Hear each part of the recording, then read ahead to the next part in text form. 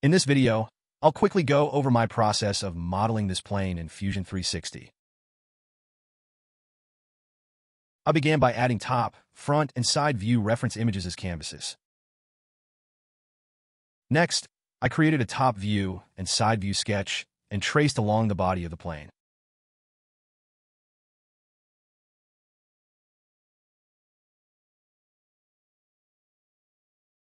Then I added offset planes near the nose and tail to create more sketches. I projected the points where the two previous sketches intersected these planes and connected these points on each new sketch to create a cross-sectional shape of the airplane. Then I used the loft tool to connect these three new sketches. I used the original two sketches as guides. In a new sketch, I traced out the window and frame.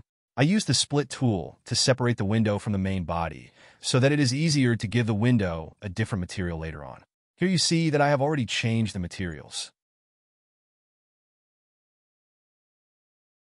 For the tail, I created a top view sketch. I also drew two side view sketches, one for the back vertical line and another for the front curve. Breaking this sketch into two helped with the next step. I then swept the top view sketch up using the side view sketches as guides. For the wing, I added an offset plane at the tip and drew two sketches. One was drawn at the tip, while the other was drawn at the base. I used the base sketch to split the body. Then I lofted between the main body of the plane and the tip of the wing. I repeated this exact process for the other wing.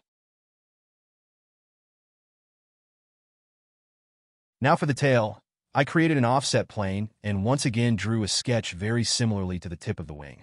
This sketch was then extruded to the appropriate length. The landing gear was created by adding an offset plane along the body, then drawing out the support and extruding it. A simple sketch was created for the wheel. This was then extruded and filleted. I mirrored the wheel to the other side. The back wheel was done in the same way as the front. A sketch was created, then extruded, and the wheel was filleted to round it out.